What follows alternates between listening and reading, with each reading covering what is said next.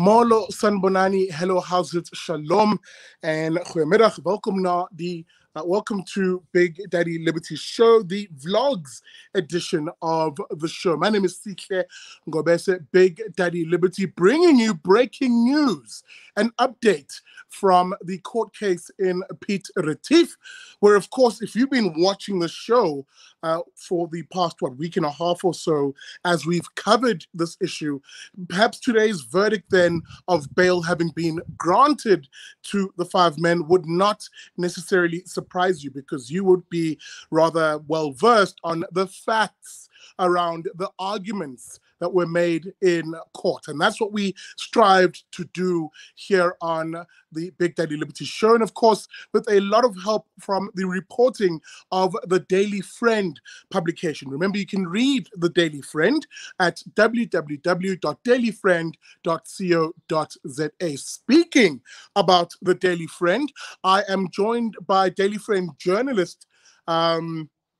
Gabriel Crouse, who, again, has been someone who's been a very, very rational and information-leaning voice. And butchered that sentence, but what I'm effectively saying is Gabriel, having been on the ground and in that courtroom following the arguments from both the state and the defense team of the five accused, has been providing the information, of course.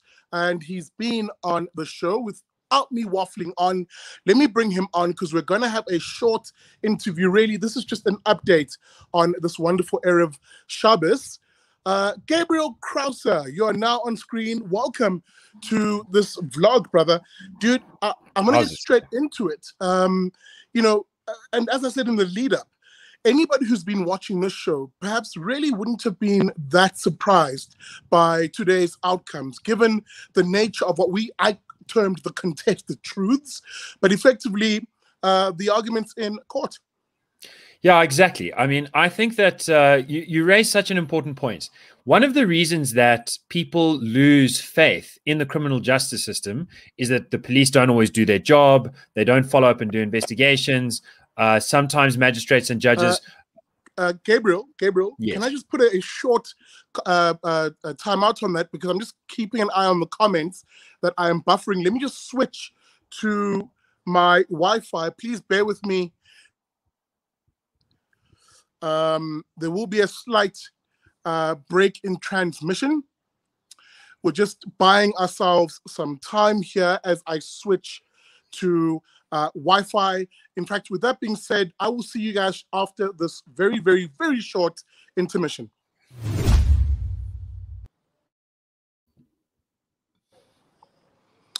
All right, welcome back, people. I think things will be resolved at this stage. I'm just going to keep an eye on the comment section, guys. Please do get the comments in. I'm hoping there's no lagging anymore. But Gabriel, sorry, man, to have cut you short there. Let's maybe get back into making that point. As I said, anybody who's watching the show wouldn't have necessarily been surprised by this this verdict. Yeah, so the point I was trying to get to is that I think sometimes the media does a disservice to the courts by not providing information to the public about what's actually being said in court. So if you were following a lot of mainstream media, I think you would be shocked that these terrible four racist white farmers and their black henchmen have been released on bail, because the state's case is watertight, and these people are evil and vicious and are going to intimidate witnesses and prejudice any trial to come. And so the fact that they've been awarded bail will lead you to think, well, yes, the system is not really working. But if you've been following the details closely, and you've been doing a very good job of making that happen, then you know that the defense brought forward video footage showing that the state's witnesses accusing these people of murder told lies. The chief investigating officer conceded that they told at least one blatant lie, conceded that in another regard, material regard, they were incorrect. Incorrect, for example, to say that they arrived unarmed, when in fact they all arrived with large sticks. Lying to say that they pulled their own guy back, when in fact he was pushed back by his brother. And the biggest fact that everyone's missed is that, the victims were described as two innocent work seekers, when in fact one of them is a farm employee, a very loyal employee. And was trying to keep the peace, and unfortunately on the accused version was then shot dead by his brother, either accidentally or deliberately. That's still to be determined. But on the basis of that, people might not be surprised. More to the point, in terms of Magistrate Nkomo's ruling, he said that it's common cause, that they don't pose a flight risk. All of the accused are residents there. Their families are there. They're not going to run away. They will be returning to trial. Also, the state had argued that they'll tamper with witnesses, but had brought no evidence to bear to justify that point. The judge drew attention to that fact and said, therefore, I can't consider this to be a problem. The defense actually said, look, why don't you give an instruction to say that the accused, when they go back to their farms, aren't allowed to talk about the case with any of the farm workers, because we don't know who the witnesses are. Their testimony hasn't been released. Their identity hasn't been released. So we don't know who you might talk to and accidentally tamper with this thing. But if you just give us an instruction to our clients not to talk to anyone who's a farm worker, maybe that'll help. So I think the defense trying proactively to assist the situation. But in any event, the magistrate found that they're not a flight risk, that they'll show up to trial, that there's no evidence that they're going to tamper with witnesses. They are all responsible business people. This is soya harvesting time, mealie harvesting time. It's very important that they get back to their families, get back to work. And of course, they've been sitting in jail for 15 and 20 days respectively.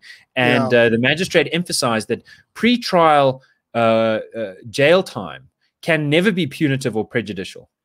You cannot assume that these people are guilty. You must assume that they're innocent. And the state failed to show any extraordinary reason that they should be kept behind bars. And so they've been released on 10,000 Rand each. There's no problem in raising that money.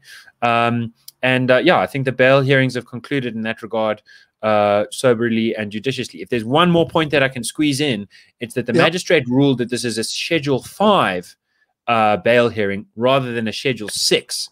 And what does that mean? So Schedule 6 is what the state argued, and that means conspiracy to do murder, that there's a common purpose, that these guys were basically in a Boeramach gang that planned and used walkie-talkies and WhatsApp and whatever to plan to murder the two Coka brothers.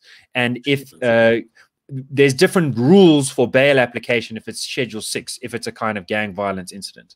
And that couldn't play out. I mean, one reason it couldn't play out, which I saw in court, was that the chief investigating officer conceded that the police were phoned over an hour before the Coka brothers were shot, on whichever version you believe, and phoned by one of the farmers. And he could not contest that it is ridiculous to assume that a conspiracy of Boeramach farmers are going to get together and plan to kill two people in an hour's time and then phone the police now, who are only 10 minutes away, to call them to come and witness their murderous attack. And so this conspiracy theory, in that regard alone, fell on its face, but there were other bits of evidence. In any event, the magistrate ruled that it's Schedule 5, which means the charge is understood by the court to be one of straightforward murder and not of this extra layer of sort of gang conspiracy to do murder. And that'll have some bearing going forward when the trial court considers the case. But for right now, it just is a technical thing to appreciate about why bail was granted. And, you know, in perhaps our last sort of 30 minutes or so, I will give us a little bit more time, because I think this is actually quite an important, a lot of these distinctions are actually quite key to understanding not only what was the bail hearing and obviously now this verdict of the bail, but also understanding what might perhaps come in the actual trial once it gets underway. And that is the various interest groups that have coalesced around this particular issue. Two others being, we've just discussed the court and all the players in the court, both the defense and the state, and of course the judge, Judge Magistrate Nkomo, in this particular case. But also let's discuss the role of the mainstream media and really the party politics that was playing outside of the court. I can clearly see that you weren't necessarily there today, Gabriel, but from perhaps your sources on the ground, what are you hearing was perhaps the outlook in terms of outside of the court with the throngs of party political protesters and at times rioters? Yeah, so last week, Monday and Tuesday, huge party presence, both of the EFF and the ANC, lots of vitriol, and eventually terrible violence. cars attacked, one man hospitalized, another man stabbed and hospitalized. Conditions there hard to ascertain. But this week, after in particular the video footage was not released to the public, but was shown to the chief investigating officer, and he, on that basis, had to concede that the state's witnesses had told lies, and that undermines the case. We noticed a serious drop in public participation. There were still the politicians there singing their songs, but the crowds with it. On top of that, the police actually came with full of force. My sources say today that it's a slight uptick from what we saw on Wednesday, but nothing like last week. That it seems the peace is being maintained, and again, it seems more obvious now than ever before that politicians are trying to rile up a crowd whose broad-based public interest is withering like a, I don't know, like a mealy in the field with no rain. It's just drying out. So I think that's good. I mean, I think it's good. People have been very concerned about the damages to businesses. People have been very concerned about the violence and about the race baiting. I mean, you and I have spoken to people, and I've interviewed various people who farm workers, residents in Piet Retief and Mkondo, people from Dirkiesdorp, just salt of the earth people, traditional leaders who are desperate for this community not to fall prey to a race baiting white versus black kind of narrative, because in rural South Africa, conditions are so harsh and people are so isolated that everyone has to rely on their neighbors. It is a precondition of basic survival, and so it's very important. People have been very desperate to buck this narrative that would pit black against white, and to center on the real human interests involved here, and get people to be thinking in a go forward way generally, and when thinking about this case, to spare a moment's thought for the deceased, and particularly for this possibility that one brother shot another, that the one who was hardworking at the farm and the other one was a bit of a gangster, goes to the big city, comes back, doesn't really know how to fit in, starts agitating, and then ends up shooting his brother. That's a tragedy to grapple with. And and people I've spoken to in that community are interested in trying to grapple with that tragedy, and to feel for that, and think about what we can learn from that, and not to get distracted by politicians swooping in, attempting to say that any black person who works for a white person is impimpi, and that any white person that you can see, you can just tell that they hate all black people. And that is a narrative that I was getting a lot of buck against, and that seems to be gaining momentum on the ground from the sources I spoke to today. What's gaining momentum? Sorry, just for clarity. The pushback against politicians coming in and trying to divide people by race. That seems to be gaining momentum. I mean, just an apt example of that is the interview, the exclusive interview we brought you on the Big Daddy Liberty show yesterday. You can find that, of course, here on Facebook, YouTube, of two locals, farm workers in the area that we interviewed, who expressed exactly that point. But you could also understand the fear that had been generated by the political types in the area, with them obviously requesting that we not show their faces and conceal their identity. Gabriel, I'm going to end it here with you. Of course, you'll be keeping an eye on this case. Where can people find your writing, and where can we reach you? Yeah, everything about this is on the Daily Friend. Please check it out there. Also at irr.org.za, the IRR, which is my ultimate employer, have released a media statement addressing the sort of broader concerns here. But yeah, keep following the Big Daddy Liberty show, and I think you'll stay abreast of this issue and visit the Daily Friend. Absolutely. With that being said, that's exactly what we're going to do here at the BDL show.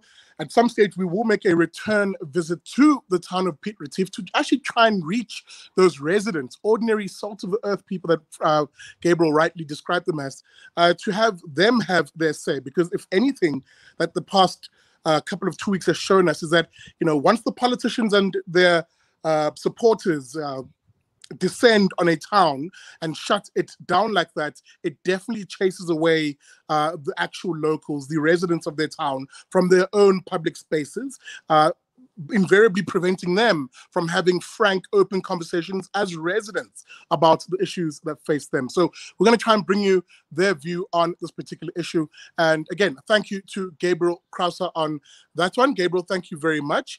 Thank And you, it must be said, thank you, dear viewer, for watching this quick vlog. I say quick, yeah. We're on the 15, nearly 16-minute mark.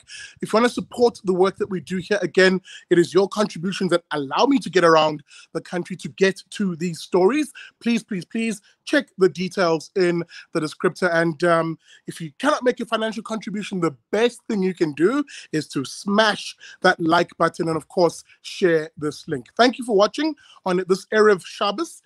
Just before my Shabbat, so I need to do a bit of prep before I also take a bit of rest for 25 hours plus.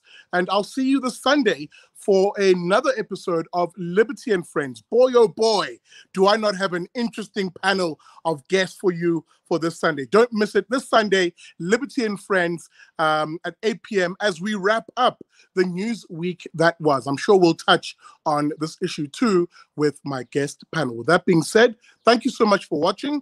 And yeah, Mensa, Shabbat Shalom, and have a great weekend. I'll see you on Sunday on the BDL show. A reminder, never trust a commie.